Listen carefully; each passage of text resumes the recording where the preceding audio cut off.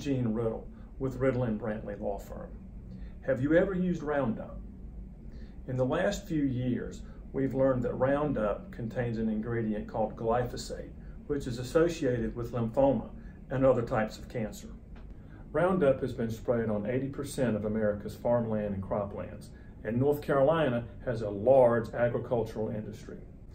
If you used Roundup and worked in the agricultural industry and have suffered lymphoma or other cancers, we would love to hear from you.